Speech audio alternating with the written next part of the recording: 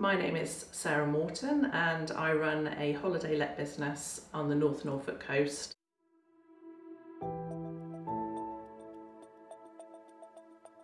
We moved to North Norfolk around about 4 years ago with our children. We wanted a sort of better quality of life, having moved out of London via Hertfordshire. We basically found a property which was on a really nice big plot of land within woodland. And the house itself had a separate outbuilding, which we weren't really sure what we were going to do with it. Initially we thought we'd do it up and just let family and friends stay in it, sort of as additional accommodation. But as I was going through the renovation process, I realised that I really wanted to do it to a high standard, and there's lots of sort of materials that I really wanted to use on it that were sort of fairly expensive.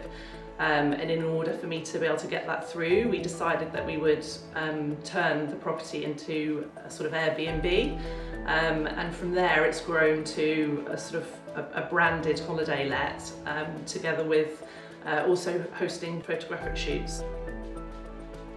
We're situated right on the North Norfolk coast, in an area of outstanding natural beauty. Blackwood itself is set within National Trust woodland, and we're about a mile from the beach. It's just a really beautiful part of the world, and specifically part of the coast. We've got gorgeous sort of white sandy beaches, cliffs at this end of North Norfolk, and then sort of marshland further around towards Blakeney and Wells and Holcombe and Burnham. And it's just a really beautiful place to live, lovely place to raise your children, and plenty of people love to come here on holiday too. For the exterior, I was really inspired by Scandinavian architecture, and I love the process of charring wood, so shusuki-ban, which is a Japanese method of torching wood to make it sort of last longer, and it also makes it fire retardant and insect repellent and all of these kind of things. And I just really love the look of a black cabin set in woodland. So yeah, definitely I was heavily inspired by Scandinavian architecture on that front. When I started looking to the interiors, we actually went into lockdown, so I wasn't able to go and sort of get any real influence from anywhere physically. So I spent a lot of time at that point, again on Pinterest but also on Instagram, and really started to get inspired by Australian and Californian interiors and architecture, and I take huge inspiration from kind of beach houses in the Byron Bay area of Australia, and also sort of Californian houses, beach houses specifically, and I just really love that kind of light, airy feel, but whilst bringing in earthy tones and textures. Latterly, I've also been really heavily influenced by sort of a trip I took a long time ago to California, to Joshua Tree Desert area. And I'm really enjoying seeing a lot of interiors influences from there coming through actually now on Instagram, and I'm trying to sort of incorporate that into the Blackwood experience for my guests. The renovation process was interesting, mostly because we broke ground in February 2020, 2 or 3 weeks before we went into lockdown. So we had literally gutted the building. So the existing building that was on the site was actually an old garage cart shed with an office above it. We managed to get the demolition phase in, so they completely demolished it, took out all the windows and all of the doors, and then we went into this national lockdown. So it was very difficult for a start to get people on site and to sort of continue the process. We had problems with getting certain materials, which I'm sure everybody who was renovating during that time found. You know, just simple things like plaster and plasterboard were really difficult to get hold of. But we made it work, we compromised and we made it work, and we did get there in the end.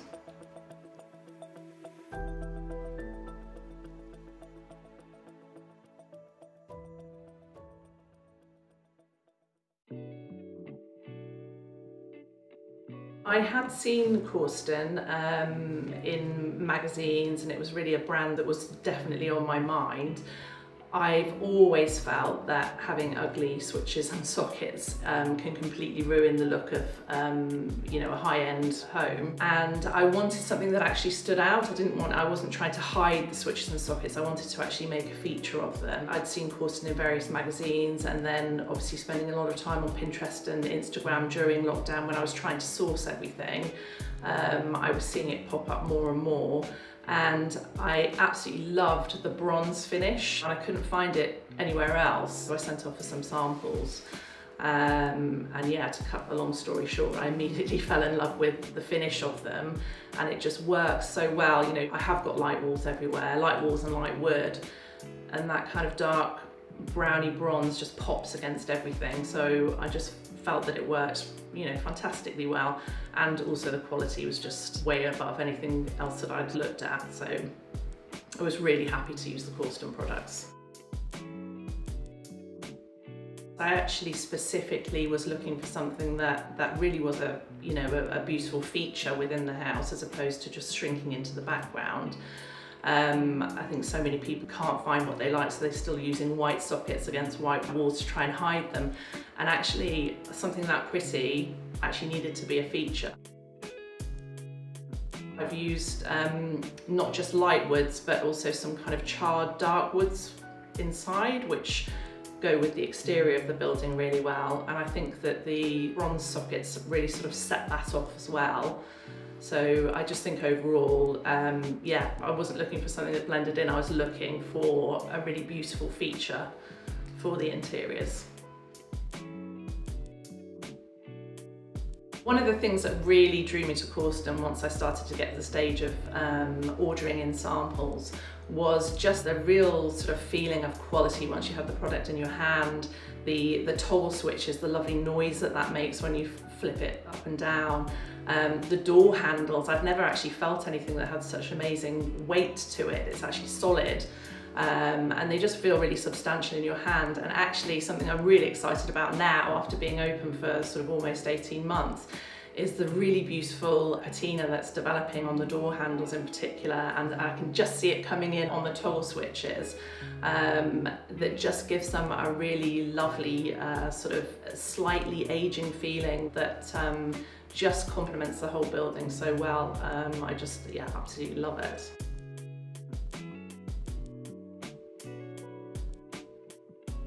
I am absolutely an attention to detail girl. I think it's virtually impossible to achieve something that has a true high-end look without being absolutely pedantic about every single little detail, right down to the hinges, which you do see, I see. There may be some people that don't see it, but you know, for me, it was a really big thing that all of the door handles, the hinges, the sockets and the switches, they all sort of pulled together and gave a really cohesive look.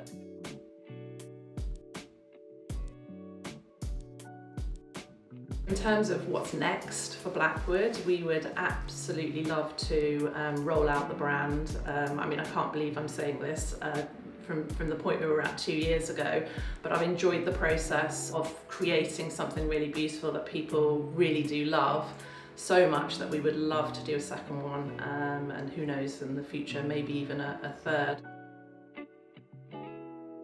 I really feel like I've honed my interior style over the last couple of years, and certainly Corston would be a part of that in the future. I'm also itching to use some of the different finishes in a different project. Whilst I wait to get my hands on Blackwood 2, I am doing some renovations in my own home, and I'm planning on using some Corston products for that, certainly replacing the knobs, the door knobs and the pulls and all that kind of thing, to sort of really bring that up to the same kind of standard as Blackwood. I definitely think that with a really high-end property like Blackwood, you really do need to think about the smallest fixtures and fittings, and it can make such a huge difference. And I think with the Corston products, I really have achieved that sort of level of quality that I was looking for, and I would love to have a continuing relationship with Corston in Blackwood too, and in my own house, and going forward from here on.